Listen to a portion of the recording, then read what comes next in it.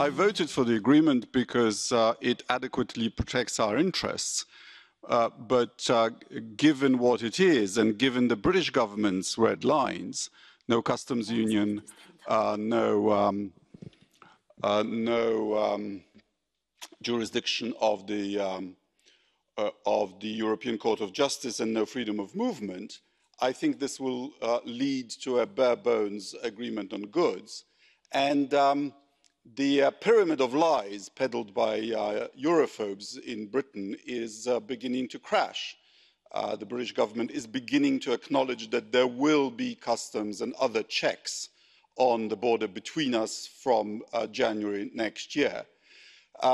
Therefore, in the name of freer trade, Britain will be erecting barriers with her biggest trading partner. What a disaster. Thank you.